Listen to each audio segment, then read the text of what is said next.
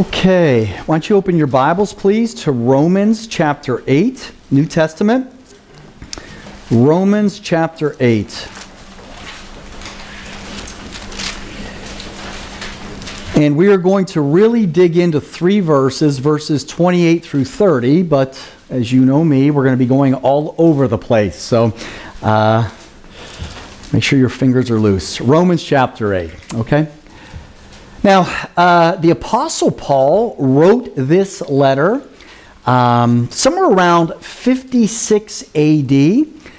We believe he was in Corinth 3 months during the winter, and it was there that he wrote this letter to the church in Rome, to the house church in Rome. Now, we believe that the church in Rome was not founded by the Apostle Paul. Instead, it was planted by people who had earlier gone to Jerusalem. They were there for Pentecost, Acts chapter 2. And when the Apostle Peter preached the gospel, remember, a lot of people had trusted Jesus as their Lord and Savior. Well, we had a lot of people there. There were a lot of people there from other parts of, the known world at that time, people from Rome. We believe that those people who had trusted Christ then went back to Rome and planted this house church. Now, the purpose of Paul writing this letter, unlike many of us other letters, the church in Rome really was not a messed up church. Like some of the other churches, like the church in Galatia, where their doctrine was all messed up, the church in Corinth, where their behavior was all messed up. No, the Apostle Paul wrote this letter, number one, as an introduction. He couldn't wait to meet the Christians in Rome. And he says it several times. He said, I can't wait to come see you. I've been held back, but I want to come see you. Well, eventually Paul would end up in Rome. Not once, but twice, in prison. And then about 10 years later, around 65 AD, he would be killed, have his head taken off by the Emperor Nero. But isn't it interesting, in God's sovereignty, he did not allow Paul to go to Rome earlier than that. Instead, God in his grace inspired Paul to write this book, the book of Romans, which is without question one of the most incredible books in all of Scripture in terms of Christian doctrine. And that was really why Paul was writing this letter. The Christians there were doing well. He wanted them to go deeper in doctrine. And, as many of the church fathers have said, the entire Bible is a feast for our soul. But they said that Romans chapter 8 is like the main dish. Why? Because Romans chapter 8 talks about the security of our salvation. And it's interesting, Paul, as he opens up chapter 8 and closes chapter 8, look what he says here. In verse 1, he says, therefore, there is now, what's that word?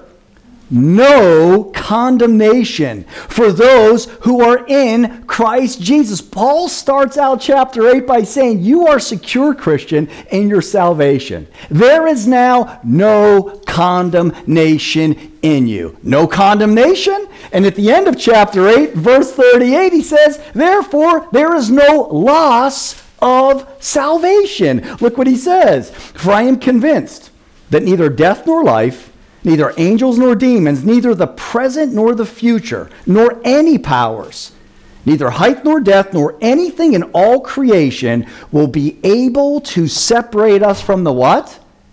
Love of God that is in Christ Jesus our Lord. Do you see how Paul opens chapter 8? There is now no what? Condemnation. Therefore, you cannot lose your what? Salvation. Nothing can separate us from the love of God. And that's what he says in verse 31. No condemnation? Wow. Can't lose my salvation? Wow. What, verse 31, then shall we say in response to these things? If God is for us, who can be against us? What's the answer? No one. Nothing. How much condemnation is there in Christ, for a Christian in Christ Jesus? None. What can separate you from the love of God in Christ Jesus? Nothing. What shall we say in response to this? If God is for us, who or what can be against us? What's the answer? Nothing or no one. Isn't that great?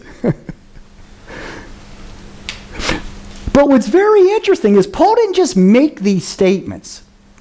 He then goes on to show us why we are secure in our salvation. We are secure in the Holy Spirit. I'm going to give you 5 points of the Holy Spirit here that shows you how secure we are. Look at verses 1 through 4. You're going to see that the Spirit frees us. That's point number 1. There is now no condemnation for those who are in Christ Jesus. Why? Because through Christ Jesus, the law of the Spirit, which is the law of faith in Christ Jesus, through Christ Jesus, the law of the Spirit, which gives life, has set you free from the law of sin and death. The law of sin and death is the law in Adam. It's a law in Adam. We, through our works, cannot earn salvation, right? We, through our works, deserve what? Condemnation. But because of Christ and what He's done for us, the Holy Spirit has set us free from the law functioning in Adam, which is the law of sin and death, and He has given us life in the law of Christ, who has fulfilled the law in our place. And that's why he goes on to say, for what the law was powerless to do, because it was weakened by the flesh. The law is okay, but the law is not meant to save us. The law is meant to point us to Christ. And because we have a sin nature, none of us can fulfill God's law. Therefore, what the law was powerless to do because it was weakened by the flesh, God did by sending His own Son in the likeness of sinful flesh. God who became man, to be a sin offering. You can just write this down. Old Testament sin offerings were supposed to be unblemished. I love this verse because people say, oh, Christ wasn't perfect. Nowhere does it say Christ was perfect in the Bible.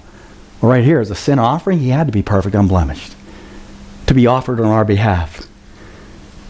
And so He, the Father, condemned sin in Christ, in His flesh. Why? In order that the righteous requirement of the law, because Christ fulfilled the law perfectly, might be fully met in us, who do not live now according to the flesh, but according to the Spirit. Number 1, we're secure in Christ because of the Holy Spirit. He has freed us. Do you see that point right there? But number 2, He has also empowered us. Look at verse 5. Those who live according to the flesh, that's the sin nature, have their minds set on what the flesh desires. But those who live in accordance with the Spirit have their minds set on what the Spirit desires. Watch, watch, watch. Not only does the Spirit free us, the Spirit also empowers us to now walk in obedience to God's law, God's word. Not to earn our salvation, but out of gratitude for our salvation. Does that make sense? He frees us. He empowers us. You know what else He does for us? Look at verse 9. He secures us. You, however, talking to Christians, are not in the realm of the flesh, but you're now in the realm of the Spirit, if indeed the Spirit of God lives in you. And if anyone does not have the Spirit of Christ, then they don't belong to Christ. But if Christ is in you, then even though your body is subject to what? Death, because of sin, the Spirit gives you what?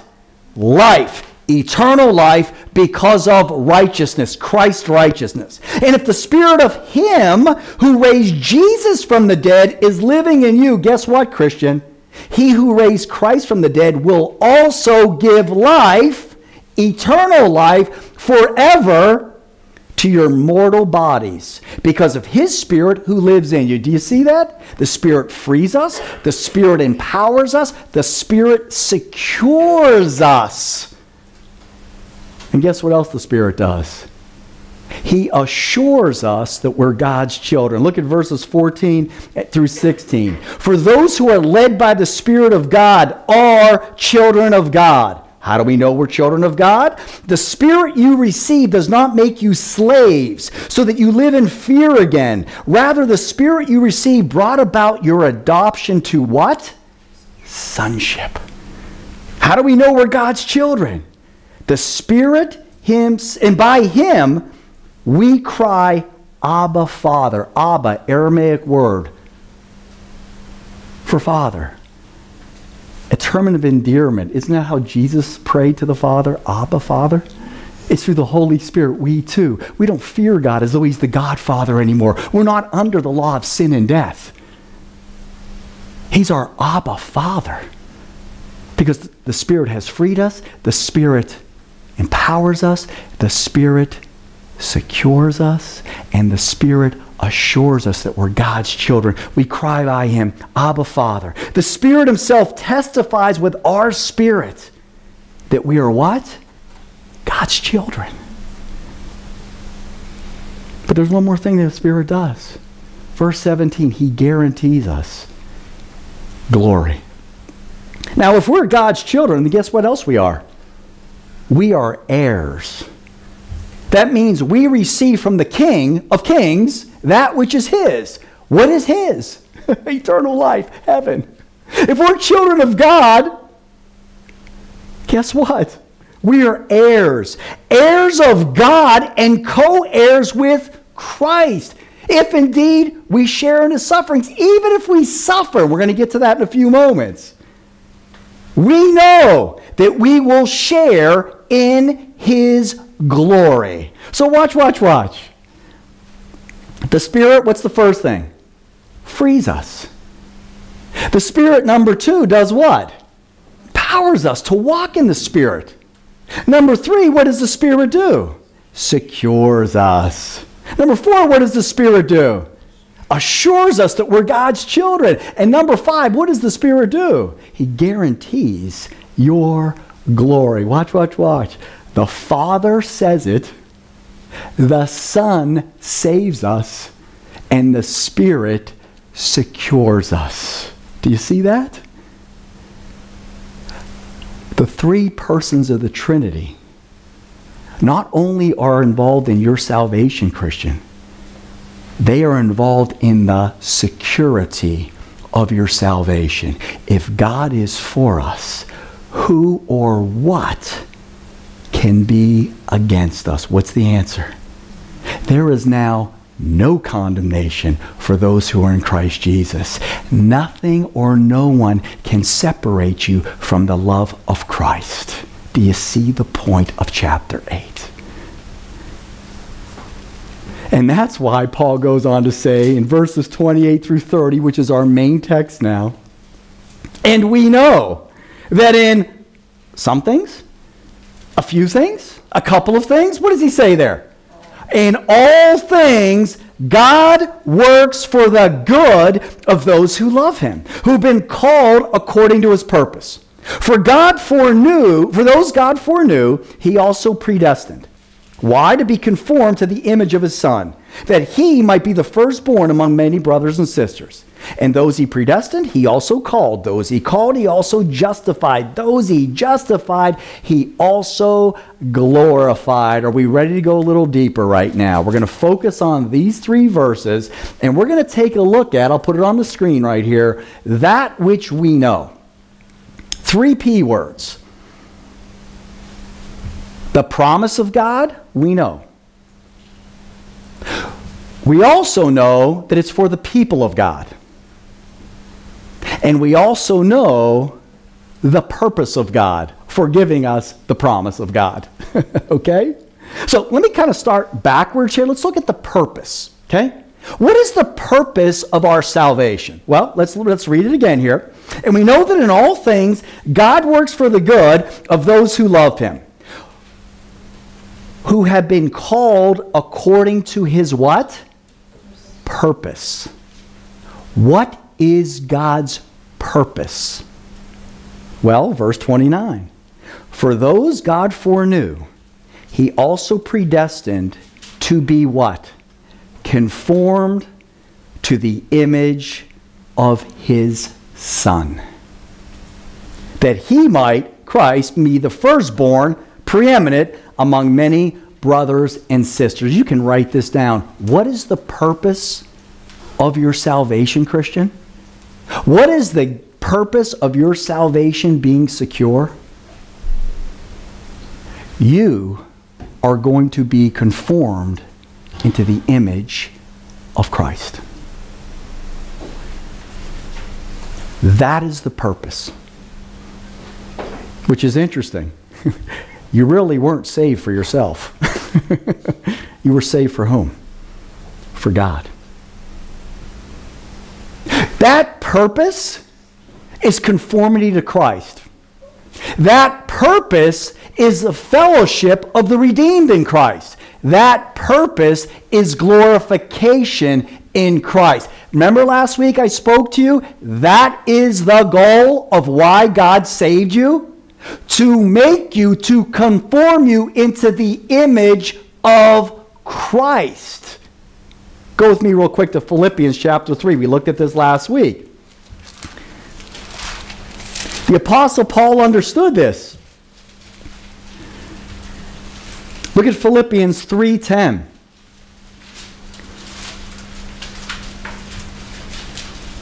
Paul understood his purpose, why he was saved.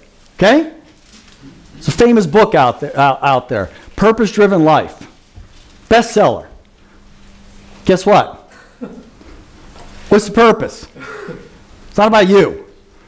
It's about Christ conforming you into the image, or God conforming you into the image of Christ. That is the purpose. That is the goal of your salvation. And what is the prize, the reward? Paul says, verse 10, I want to know Christ. Because I want to know him so much. I want to know the power of his resurrection. I want to even participate in his sufferings. Becoming like him, even in his death. Because Paul knew what the purpose was. Paul knew what the goal was. And Paul knew what the prize was. And so somehow attaining to the resurrection of the dead. He knew what he was going through down here on earth was part of that purpose. We're going to see in a few minutes how that applies to us.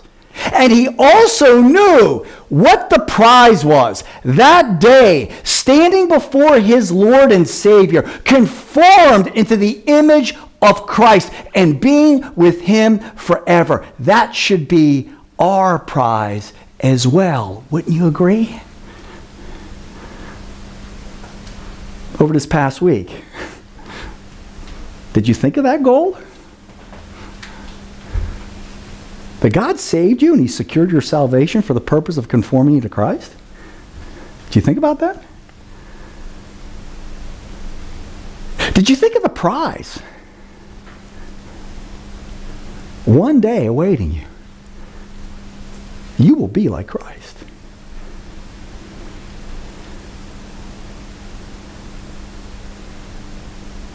And we know in all things, God works for the good for those who love him and who have been called according to his what?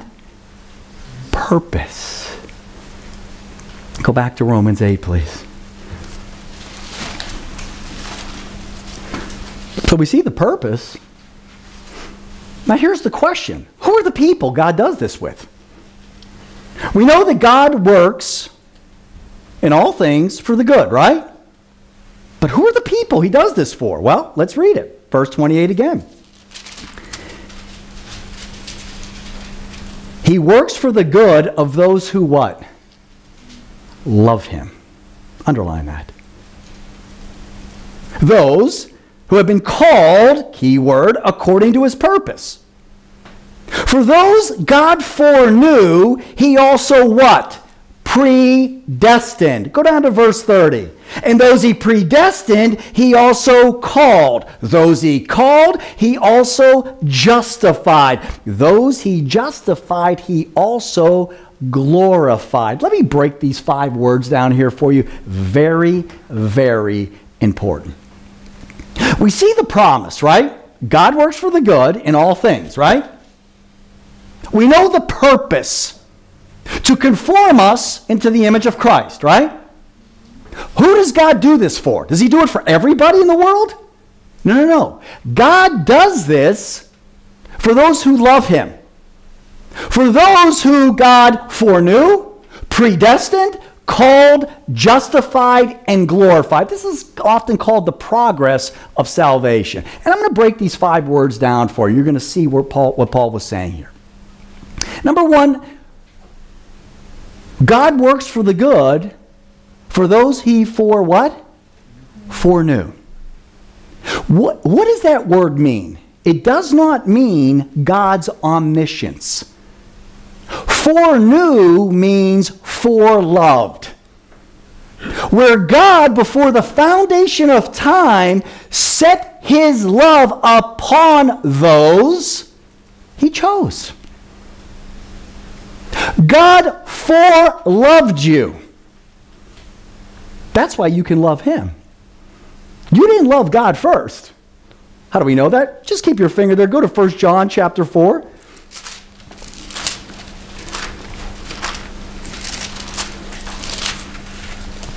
We were in 1 John last week. Look at 1 John chapter 4, verse 10. Very powerful statement here. This is love. Not that we loved God first. Rather what? He loved us first. When did he love you first? Before the foundation of time. And then when the time was right, he, God the Father, sent his Son as an atoning sacrifice for our sins. Verse 9, this is how God showed his love among us. He sent his one and only Son into the world that we may live through him. God makes a promise that he will fulfill his purpose for those he foreknew, foreloved. And that's why we, who have he foreknew, can love him back. Does that make sense? But, Romans 8 again, God says he works all things for good. Not for everybody, but for those he foreknew, he also predestined. Now, you guys have all heard that term, predestination, right? How do you feel when you hear that word? Confused? Angry? I don't want to know anything about it. Well, you have to understand, you cannot get around that word in the Bible. The question is, who did God predestined, right? But on which basis? God foreloved, God predestined, based upon what? Based upon his omniscience, knowing that we would turn to him and love him, and therefore God said, I'll forelove you and I'll predestine you. Is that true? It's not true. How do we know that? Paul tells us in Romans 8. Just go over a couple verses. Look at verses 5 through 8. Paul puts an end to that speculation. He says, those who live according to the flesh, the sin nature, have their minds set on what the flesh, sin nature, desires. But those who live according to the Spirit, those who are filled with the Spirit, indwelled by the Spirit, safe and secure by the Spirit, we have our minds set on what the Spirit desires. Watch this now. The mind governed by the flesh, the sin nature. Who's he talking about here? Believers? No, non-believers. Look how God defines non-believers. The mind governed by the flesh is what? Death. Eternal damnation. But the mind governed by the Spirit is life, eternal life, peace, peace with God through Christ. The mind, verse 7, governed by the flesh, one day will turn and love God. What does it say? Is hostile to God. Will never choose God. Can never choose God. In fact, it does not submit to God's law, nor can it do so. Those who are in the realm of the flesh, completely led by the sin nature, non-believers, what are those three words? Cannot please God.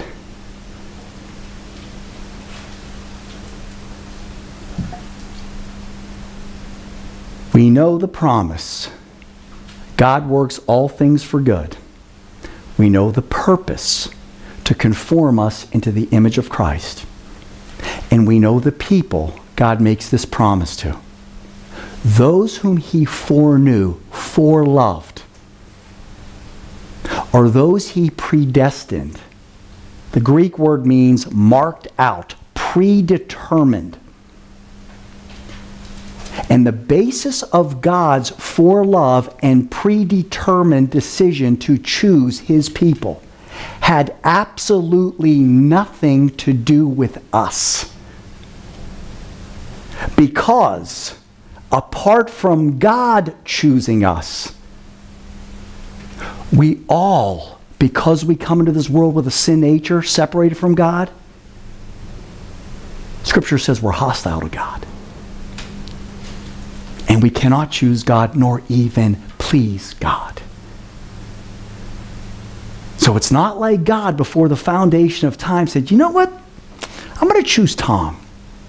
Because I know that down the corridors of life, there's going to be a day when Tom comes to his own senses. And even though he was living a life apart from me and against me and hostile to me, I know that Tom's going to be a good enough moral person and come to his senses and suddenly, boom, turn to me. You know what? Then I'll choose Tom based on that. No.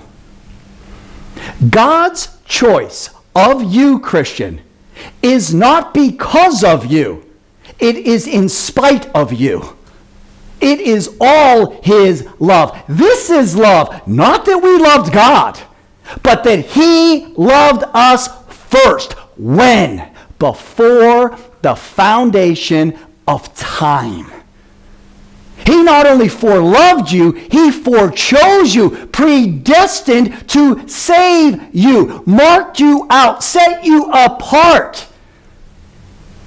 Before the foundation of time.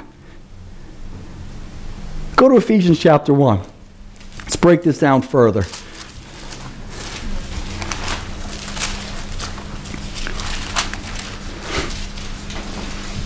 Let's take a look at this word predestination.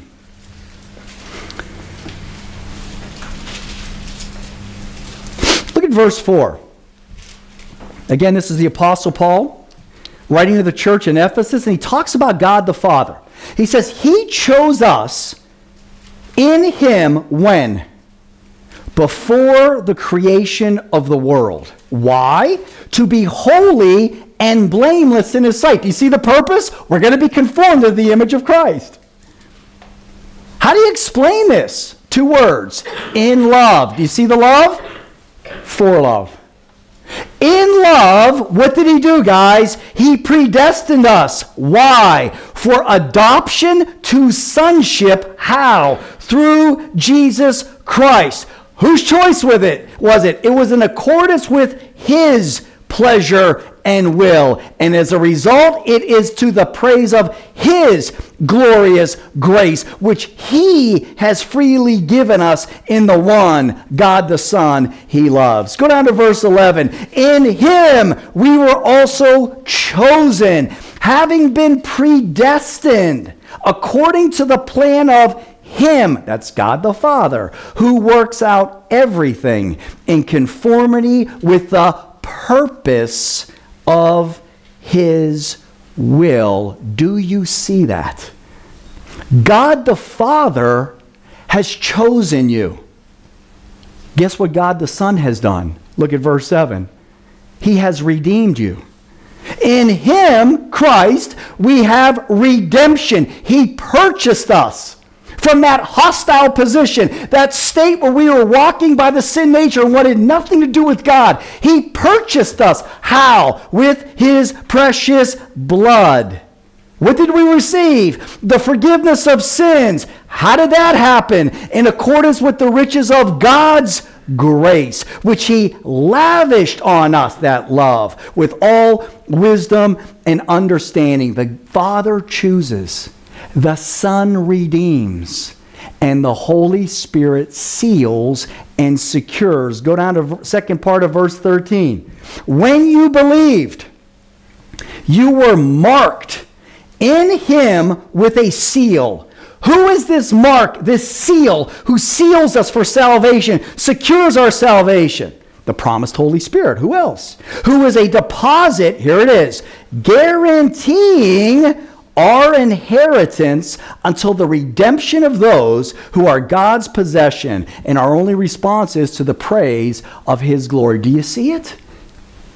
God the Father foreknew you, foreloved you. He predestined you. He chose you. God the Son, 2,000 years ago, went to the cross for those whom God forechose, foreknew and predestined, and he was punished with the sins, paid the price, poured out his blood so that we could have forgiveness of sins. And those who have been chosen, those who have been redeemed, God the Holy Spirit comes inside, lives in us, seals us, frees us from the law of sin and death, right? Empowers us now to walk by the Spirit and obey God's word. Secures us.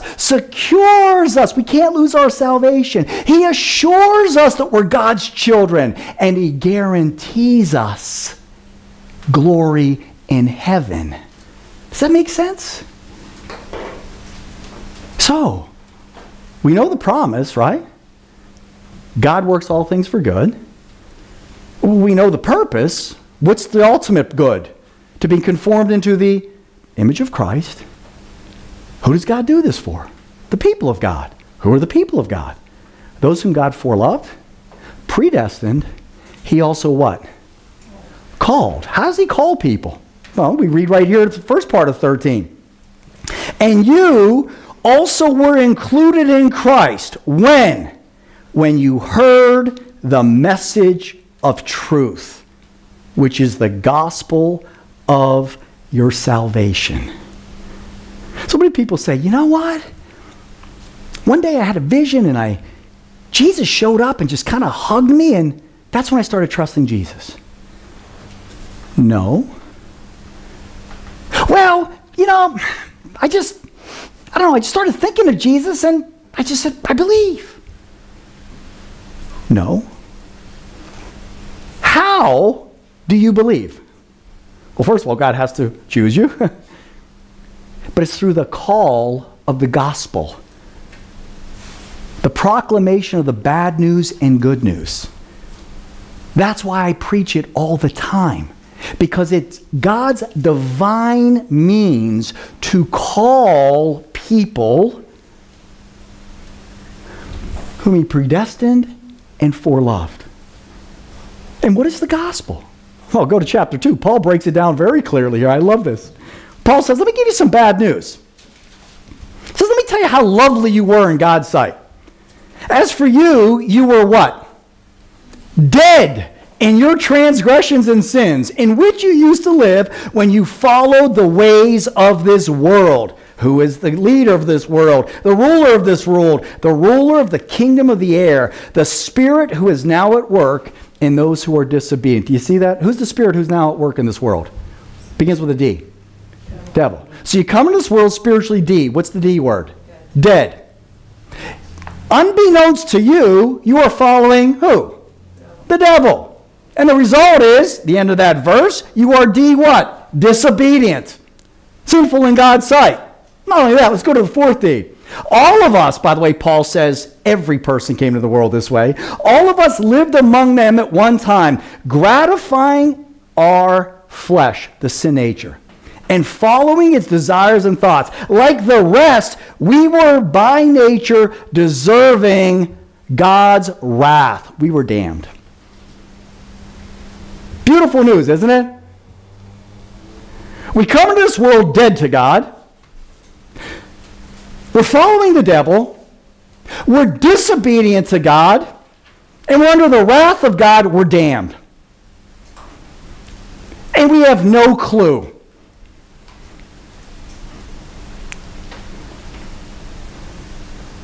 Pretty bad news, isn't it?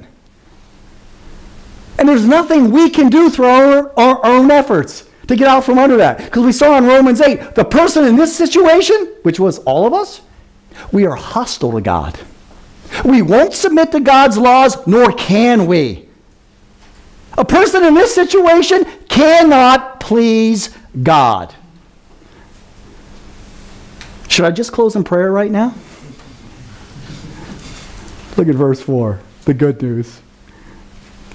But because of his great what?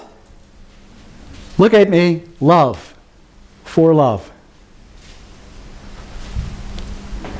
Because of his great love for us, God, who is rich in mercy, made us alive with Christ, even when we were dead in our transgressions. Christian, it is by grace you have been saved.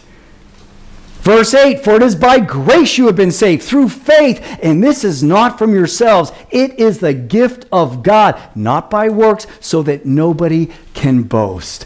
God, in his forelove for us, predestined his chosen people. And by God's grace, there was a time when God called you out of darkness, out of the prison of Satan. And he called you through the gospel. You needed to understand the bad news before you would be willing to even consider the good news. The good news that God the Father, 2,000 years ago, sent God the Son to this earth. Unlike us, Jesus was born without a sin nature, lived a life God and man, fully God, fully man. And when the time was right, he allowed himself to go to the cross. And it was there that God the Father, in his love for us, all that hostility we had towards God, all that sin we committed against God, all that disobedience we committed against God, God the Father put those sins on Jesus, punished Jesus in our place as a sin offering. God the Father poured out his wrath, that wrath that was meant for us, he redirected it and poured it out on his Son. The forces of hell,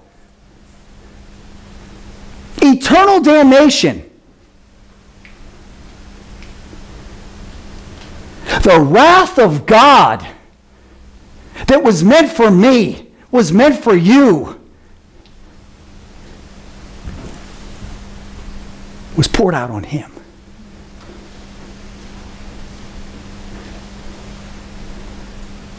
For us who were hostile to God, could not please God, would not please God, could never choose God because we were dead to God.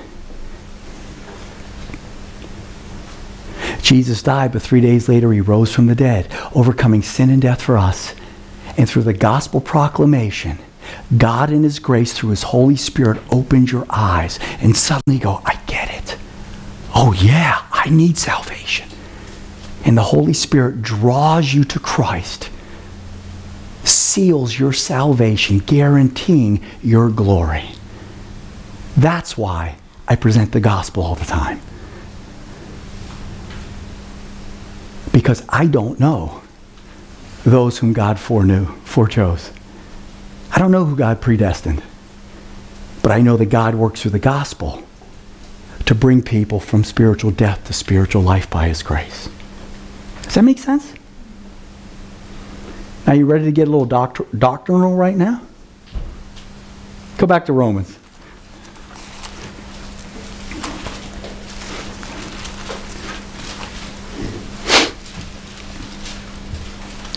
Now, this is very interesting here.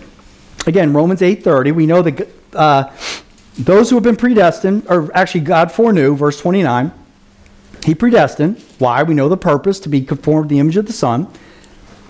Those he, verse 30, predestined, he also called. How? Through the proclamation of the what? Gospel.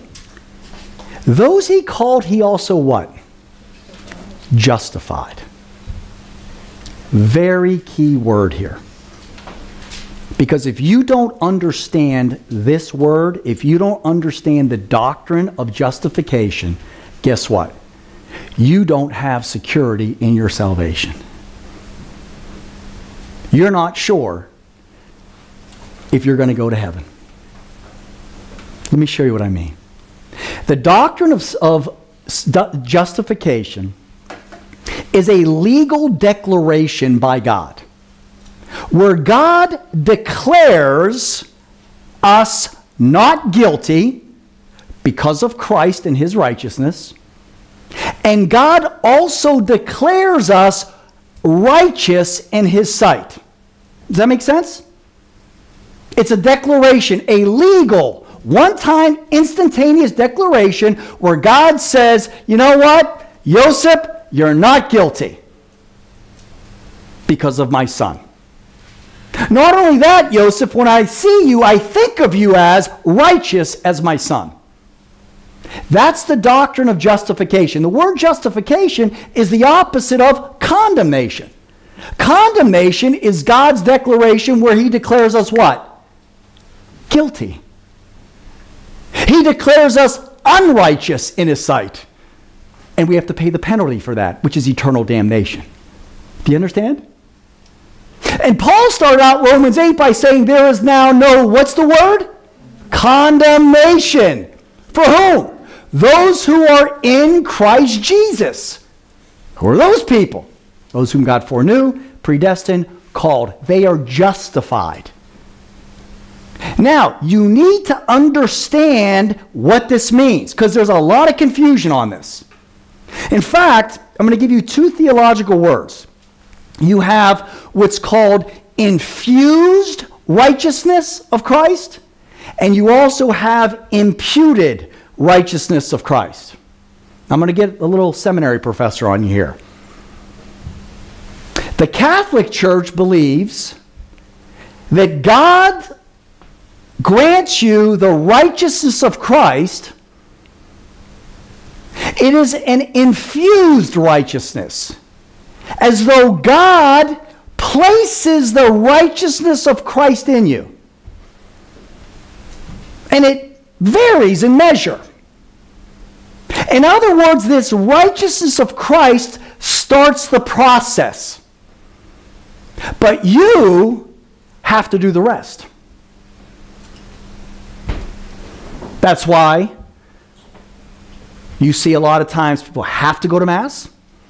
Because if they don't, they fall out of what's called the state of grace. The grace in this theology varies. So you're not sure. When Paul says there's no condemnation, they're not sure. When Paul says you can't lose your salvation, they're not sure. Christ, through what he did on the cross, opened the door to grace. His righteousness is infused, placed in, but you've got to come alongside and do the rest. Obviously, with the power of Christ. It's more of an infused righteousness, a moral righteousness. And again, what happens when a person in the Catholic Church usually dies? The priest performs what? Last rites. Not sure. The family's not sure if there's no condemnation in that person. Make sense? Now, the traditional Protestant or evangelical position is that Christ's righteousness is not infused in us, placed in us, rather it is imputed, credited to us. Now, let me just be very clear here. Many Protestants don't know this. And that's why many Protestants, like many Catholics, are not sure of their salvation. In fact, one of the largest movements in the Protestant movement is the charismatic Pentecostal movement. About 500 million people worldwide. Many of whom, most of whom probably, are not sure of their salvation. That's why you see a ton of altar calls. That's why you see people feeling they've lost their salvation on all kinds of crazy stuff. The doctrine of justification, according to the Scriptures, shows us that Christ's righteousness has been imputed to us, credited to us. So that when God the Father looks at you, he thinks of you covered with the righteousness of Christ. Christ who fulfilled the law perfectly. Christ who paid for your sins perfectly. Go to Romans chapter 4 here.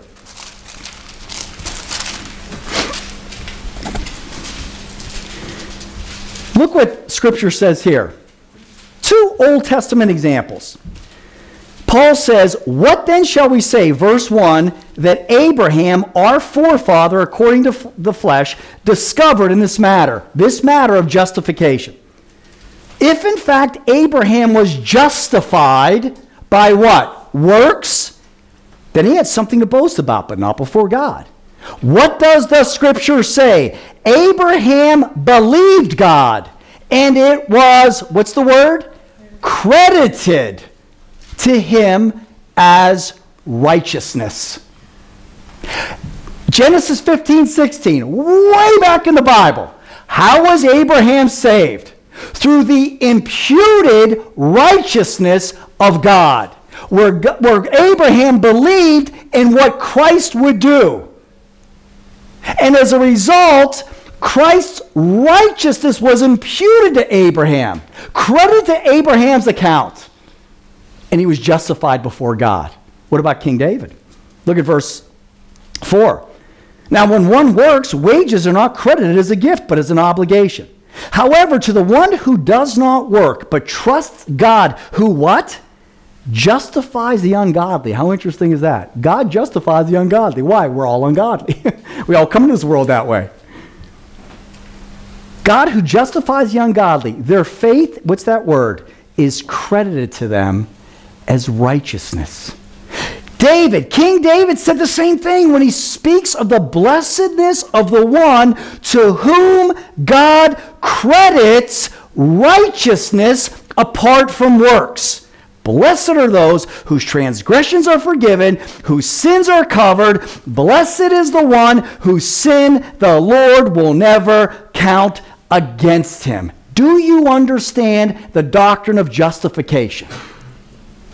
God does not declare you not guilty because of you, but he does because he sees the righteousness of his Son imputed unto you, credited to your account.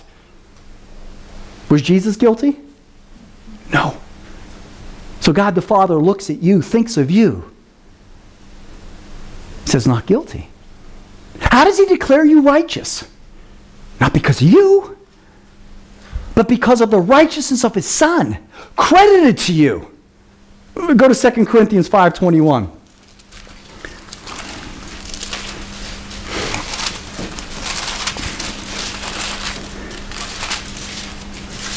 Look what Paul says here. Great verse here on righteousness.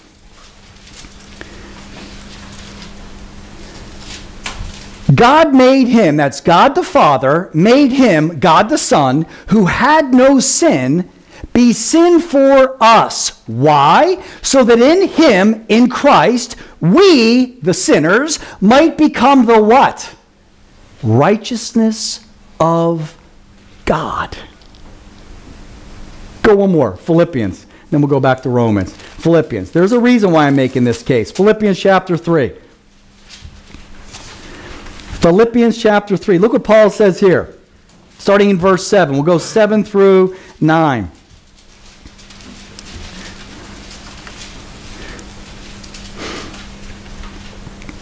Paul says, But whatever were gains to me, I now consider loss for the sake of Christ. He's talking about his old life before Christ. What is more, I consider everything a loss because of the surpassing worth of knowing Christ, Jesus my Lord, for whose sake I have lost all things. I consider them rubbish, he said, that I may gain Christ. How, Paul? I want to be found in him, verse 9, not having a righteousness of my own that comes from the law, but that which is through faith in Christ. He goes, I don't want infused righteousness. I want imputed righteousness. The righteousness that comes from God on the basis of faith in Christ.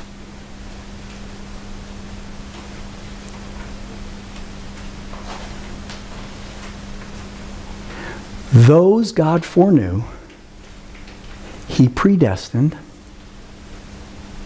He called them through the gospel, and they were justified, declared not guilty, and declared righteous.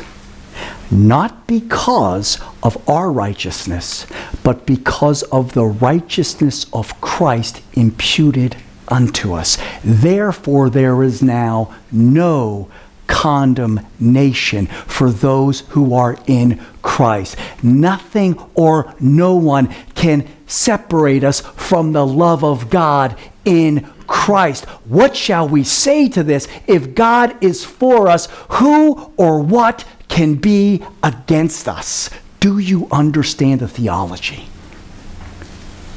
And then the final one, Romans 8. Those God foreknew, he predestined, he called, he justified, and I love this one. He also what? Glorified. This is very interesting. In the Greek, he says it is something that already happened, and it carries all the way throughout eternity. In other words, those God foreknew before the foundation of time, he guaranteed to justify them and glorify them. Christian, in a very real sense, you're not only justified, you're also already glorified. You will be conformed into the image of Christ. And you are guaranteed glorification with Christ. It's a guarantee. Well, look what Paul says there. Stay right there in chapter 8. Look what he says here. I love this.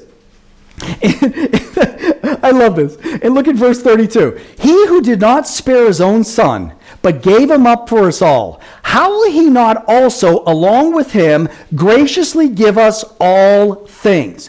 Who will bring any charge against those whom God has what? Chosen. What's the answer?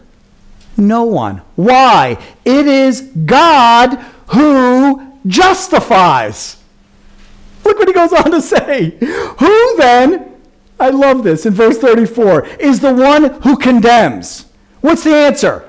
No one. There's now no condemnation for those who are in Christ Jesus. Why? Because Christ Jesus, who died, who was condemned for us, more than that, he was raised to life. And guess what he's doing right now, Christian, for you? He is at the right hand of God, and he is interceding for you.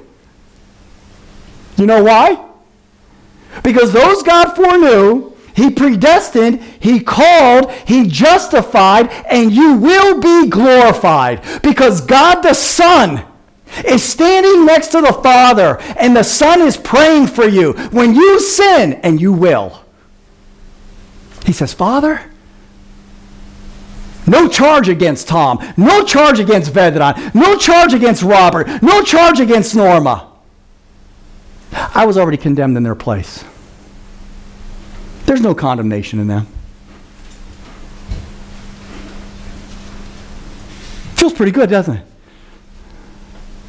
Father chose you, the Son's praying for you. Oh, guess who else is praying for you? Look real quick up here. Look at verse 26 through 27. In the same way, the Spirit helps us in our weakness. We don't know what we ought to pray for, but the Spirit himself intercedes for us through wordless groans. And he who searches our hearts knows the mind of the Spirit. Watch this. Because the Spirit intercedes for whom? God's people. In accordance with the will of God. Melanie, what's the purpose of God for saving you? To conform you to the image of whom? Christ. Guess what? You're going to stumble. But God the Son is interceding for you. God the Holy Spirit is interceding for you. So watch. God the Father says, there's no condemnation in you if you're in Christ Jesus. Nothing can separate you from my love for those who are in Christ Jesus. That's what God the Father says. God the Son saves you and is praying for you. God the Holy Spirit secures you and is praying for you. You have the three persons of the Trinity for you. Who or what can possibly be against you? No one. That's why we now can trust in the promise. And what is the promise? Real simple. In all things, God works for what? Good. For whom? For whom? There you go. Verses 29 and 30 tell us. What's the purpose? To be like Christ. Do you see the promise? And who it's for? And what the purpose is? And you see why I went through this meticulously? For this part.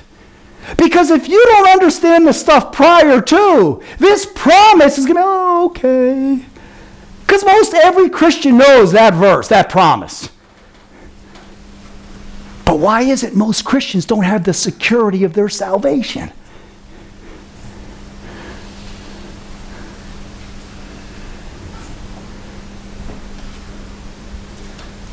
So let's break this down real quick and we'll finish. Did you guys know the promise so well? God says, in all things. It's very interesting. In all things. Christian, do you realize, by the way, what's the purpose? To make you like Christ. Those he justified, he already also what? Glorified. Guess what? In all things in between, no matter what pain you're going through, no matter how many problems you have, no matter your trials, your tribulations, no matter the anxiety you're dealing with, no matter what. Do you see how far-reaching this promise is? All things. God works for the good. God will fulfill that which he promised. You will be conformed to the image of Christ. God works in all things. But it's interesting, we also see the word God works, right? God's the source of this. Do you see how far-reaching it is? Now let me give you a Greek word. The word for works. It actually is synergai. And that's where we get our word synergy from. And the way it's structured is, what it says is, God works together in all things.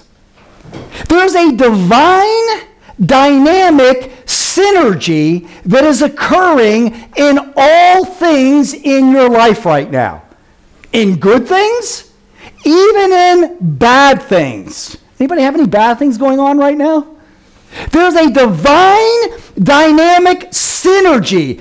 God, the Father, Son, and Holy Spirit are working together for the good in all things.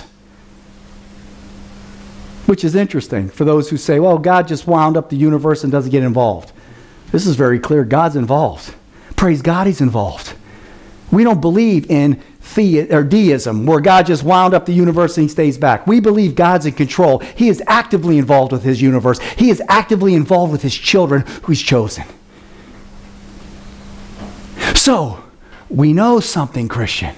In all things, there's a divine synergy working, right? And what is the result? Good. What kind of good? Well, there's really two main words in the Greek for goodness. The first one is kalos. It means like outward goodness. Kind of superficial. You look good on the outside. Interestingly, the word Paul used for good here is the word agathos, which is inward, deep, ultimate good, from the inside out. Christian, in all things,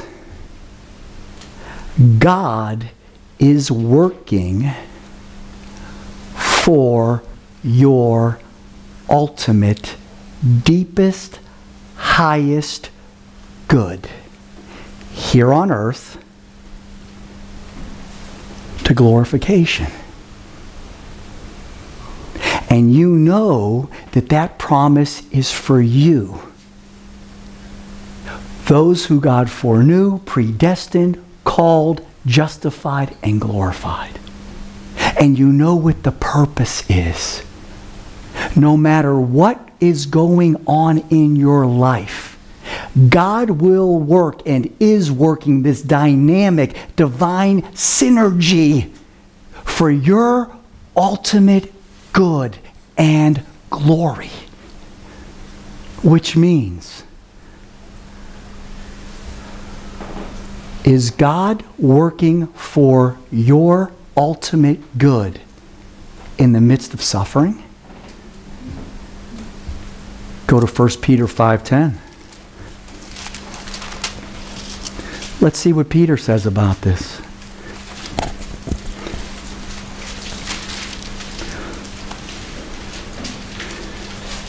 1 Peter 5:10 and 11. You remember Peter? The guy who denied Christ 3 times? Look what he has to say about suffering and how God works for the ultimate good.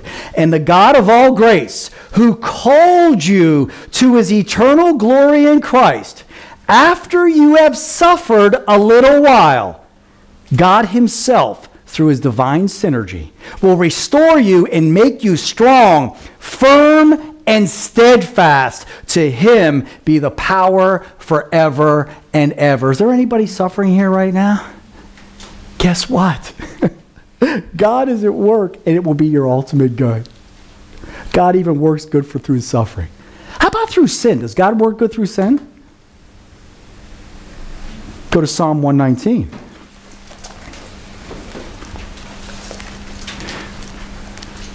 This is great. Look at Psalm 119. Look at verse 67. Look what King David, did he sin at all? Yeah. Did God work it for ultimate good? Because didn't David say something in Romans 4? We talked about justification because he knew that his righteousness was, Christ's righteousness was credited to him, right? Look what David said. David said in verse 67, before I was afflicted, I went where?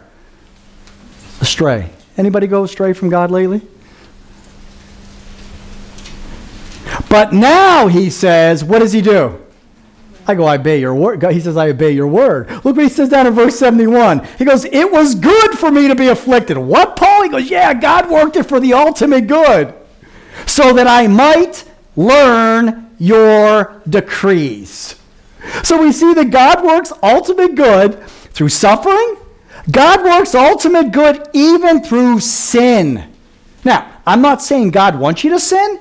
I'm not saying there's not consequences for sin. Not eternal consequence, because there's no condemnation for those who are in Christ Jesus. Nothing can separate you from the love of God in Christ.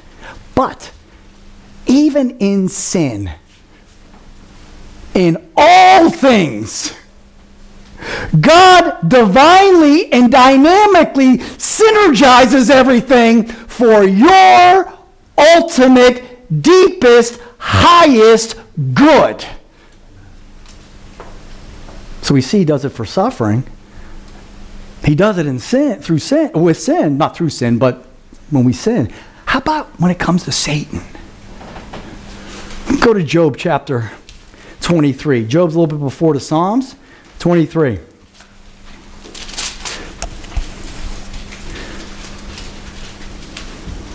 Look at verse 10.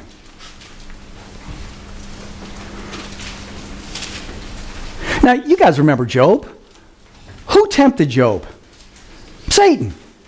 The forces of hell came against Job. And look what Job says in 23:10. But he, God, knows the way I take. When he, God, has what? Tested me. What did Satan do? Tempted. What did God turn the temptation to? A test. Why? Because God synergizes all things for what? Ultimate good. For those who love God and who have been chosen according to his purpose. And look what Job says. But he knows the way I take. When he has tested me, I will come forth as what? Gold.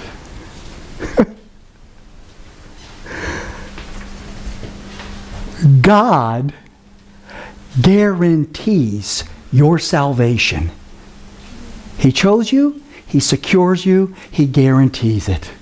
And he will work for good, not simply kalos, outward good that looks good on the outside. He works deeper, agathos, the deepest, most ultimate, highest good for your life, Christian, here on earth to heaven. He works through suffering. He works through sin. He even works through Satan. That's why Romans chapter 8, and we'll close it here. The Apostle Paul, after giving this deep doctrine in verses 1 through 30, he now concludes with a hymn of praise. What then shall we say in response to, watch me, these things? If God is for us, who or what is against us? He who did not spare his own son, but gave him up for us all, how will he not also, along with him, graciously give us what? All things. Whom will bring any charge against those whom God has chosen? It is God who justifies. Who then is the one who condemns? No one. Christ Jesus, who died, more than that, who was raised to life, he is at the right hand of God and is also interceding for us. Who shall separate us from the love of Christ? Shall trouble or hardship or persecution or famine or nakedness or danger or sword? No, as it is written, quoting Psalm 44, for your sake we face death all day long. We are considered as sheep to be slaughtered. But regardless, he says in verse 37, no, in all these things, watch me, all these things, we are more than conquerors. How? Through him who loved us. For I am convinced, he said, that neither death nor life, neither angels nor demons, neither the present nor the future, nor any powers, even the forces of hell, Christian, cannot stop God's promise,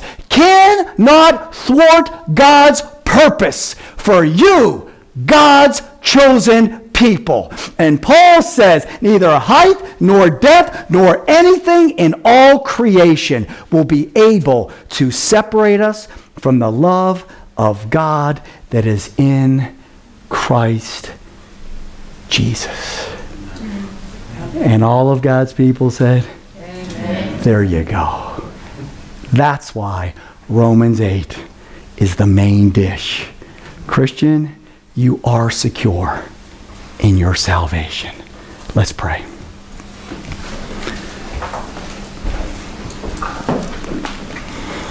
Father, thank you so much for your authoritative word that has taught us, Lord, about your incredible love for us, not because of us, God, but in spite of us.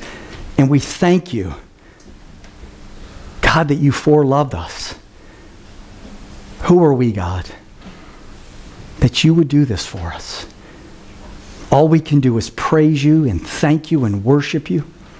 God the Son, in the same way, who are we that you would be punished and condemned in our place?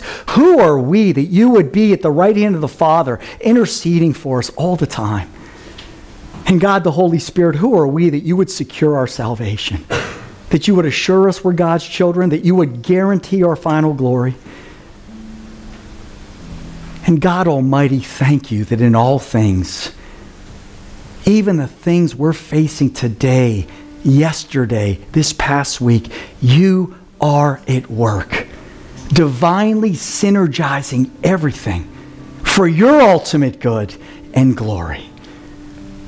God, thank you so much for your encouragement. God, thank you so much for this deep theology. Of course, it's just going to lead us to a higher praise and doxology. And yet, as I say that, I realize there may be some people sitting here who have never felt secure in their salvation, maybe even didn't even know if they were saved. And my friend, if that's you, if today you've heard the call of God through the proclamation of the gospel, and if you're feeling the pull of the Holy Spirit saying it's time to come into God's family, then right where you're sitting right now, with an honest heart and mind, you can simply repeat these words and say, Dear Jesus, I recognize that I have lived a hostile life towards God. I've been disobedient, I've sinned, and I realize I deserve the wrath of God, eternal damnation.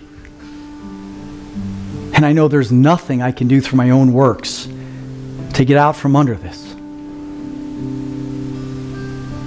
But God, I thank you for your love for me. That in spite of me, you have chosen to make your love made known to me today. To help me to truly understand who Jesus is. And that he went to that cross and was punished in my place for my sins. Died the death that I deserved. But 3 days later rose from the dead, paying for my sins in full. And dear Jesus, I now come to you. I turn away from thinking I can make myself right in God's sight through my own efforts, and I turn to you, Jesus. Please forgive me of my sins. Please grant me the free gift of eternal life. Please credit to my life your perfect righteousness. My friend, if you've come to Jesus in that way, if you've truly come to him in that way, God is a God of mercy and love. And he saves sinners. He saves people who were hostile to him.